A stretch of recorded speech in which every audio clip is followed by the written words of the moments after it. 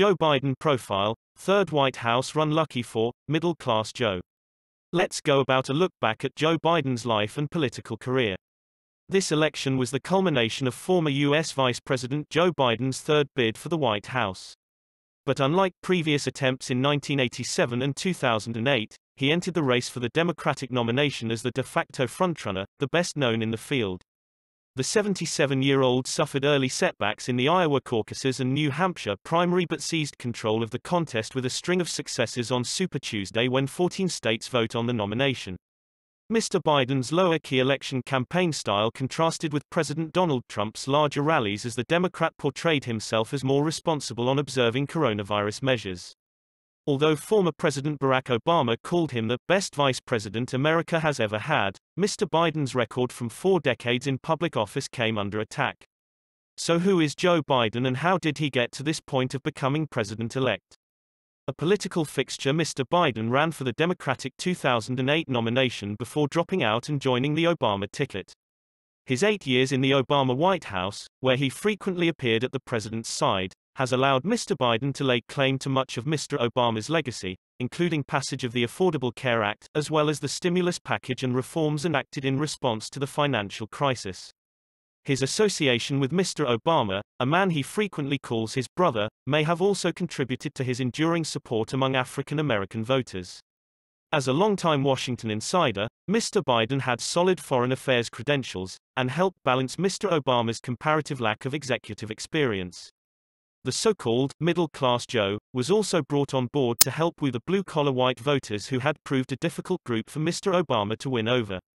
He made headlines in 2012 by saying he was absolutely comfortable with same-sex marriage, comments that were seen to undercut the president, who had yet to give full-throated support for the policy. Mr. Obama ultimately did so, just days after Mr. Biden. Mr. Biden's 2 terms supporting the first black president followed a long political career. In 1974, Biden was the youngest U.S. senator. The 6-term senator from Delaware was first elected in 1972. He ran for president in 1988 but withdrew after he admitted to plagiarizing a speech by the then leader of the British Labour Party, Neil Kinnock. His lengthy tenure in the nation's capital has given critics ample material for attacks. Early in his career, he sided with Southern segregationists in opposing court-ordered school busing to racially integrate public schools. And, as chair of the Senate Judiciary Committee in 1991, he oversaw Clarence Thomas's Supreme Court confirmation hearings and has been sharply criticized for his handling of Anita Hill's allegations that she was sexually harassed by the nominee.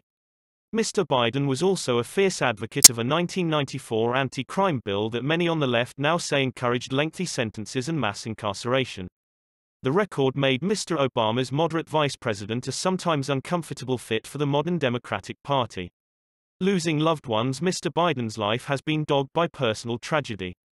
In 1972, shortly after he won his first Senate race, he lost his first wife, Nelia, and baby daughter, Naomi, in a car accident.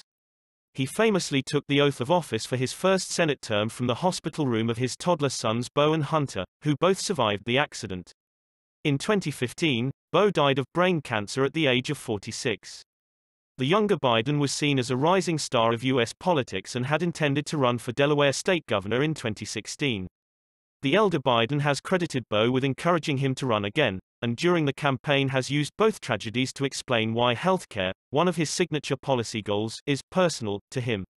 Mr. Biden garnered considerable goodwill following Beau's death, which served to highlight Mr. Biden's central strengths, a reputation as a kind and relatable family man.